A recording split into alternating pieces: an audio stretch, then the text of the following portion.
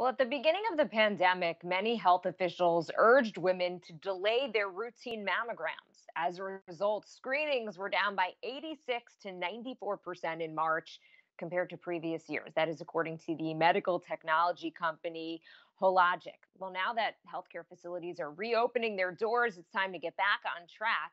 We are joined by Grammy Award winning artist and breast cancer survivor Sheryl Crow and OBGYN Dr. DeCarla Albright to talk all about why women need to prioritize their annual mammograms. Good morning to you both. So great to have you on this morning. Cheryl, let's start with you. You are a breast cancer survivor. Can you tell us a bit about your experience and why you're just so passionate about women taking care of their breast health? Well, I was diagnosed in 2006 with a routine mammogram, and my cancer was detected very early stage, which made it a stage one. I was asked to come back in 6 months because something seemed a little awry, and I didn't wait. And I think my story is one of early detection and not waiting. And my message now, obviously, during this really stressful time and a time when we're trying to kind of stay away from each other is to remind women that even though this is going on, it's important to take care of our own health. We're coming up to Breast Cancer Awareness Month. So I'm just encouraging women to go to backtoscreening.com to set up a reminder to get your annual mammogram because it's just really important to not wait. We can't take care of the people that we love unless we take care of ourselves. So go to Uh, backtoscreening.com, set up your reminder, and you might be one of the 10 lucky people to be chosen to be a part of a virtual concert I'm going to be doing in October.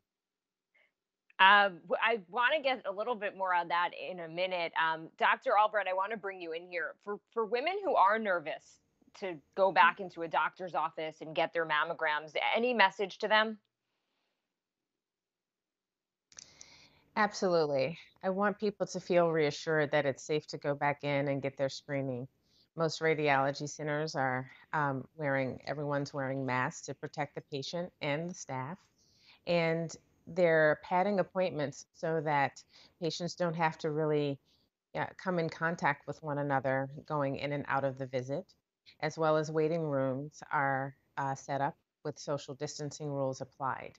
So the patient should feel really comfortable going ahead and rescheduling their mammogram. And we heard Cheryl's story. Is this the key to beating breast cancer early detection?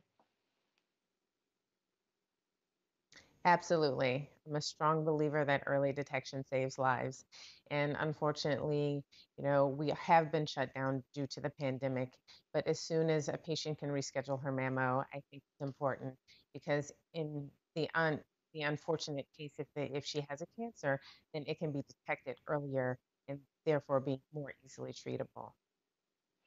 Cheryl, can you tell us a bit more now about this concert and this opportunity to see you perform?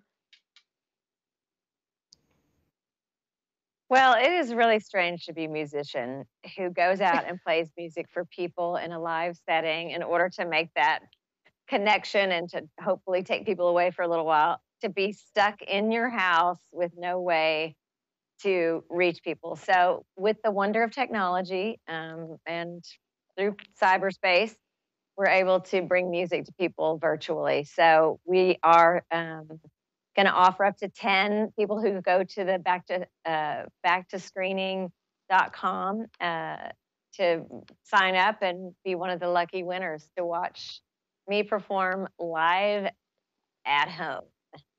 Maybe in my Um, pajamas. I don't know. All right, I want to switch gears and talk a little bit more about music. Former President Obama just put out his 2020 summer playlist, and you're on it. All I want to do. Curious about your reaction. Is that the song you would have picked? Well, I mean, if you're going to pick a summer song, I would say it was either that one, a Sheryl Crow summer song. It would either be that one or Soak Up the Sun. And there is something strangely undeniable about All I Want to Do when it comes on the radio, when it comes on the speakers, that low end thump. It does make you want to get up and get moving. And I think during this time, isn't that what we all need? We need something to sort of put a little lift in our step because life is definitely unusual.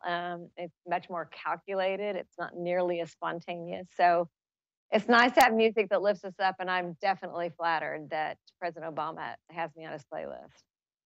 I know you also revamped your Woman in the White House video.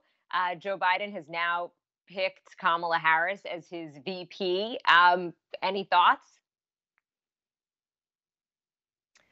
I'm delighted. She's fully capable. She's inspiring. She's articulate. She's definitely qualified, and I think it is time. I mean, it's incredible. When I grew up, I can remember Golda Meir and Margaret Thatcher and women who were leading countries, and we seem to be so behind the times. And so this is a really great moment. I'm hoping to see her go on to become president at some point. It is just such an incredible time. And one more question. I know we've all had so much downtime during this pandemic. Anything that you have been streaming? Oh my goodness. I mean, I am embarrassed to say that my kids have discovered The Simpsons. And so we are at like season 21 now out of 31. So we, as a family, have been binge watching. Although I do have to be a little bit of the police because it's a little more on the adult side than most kids' cartoons.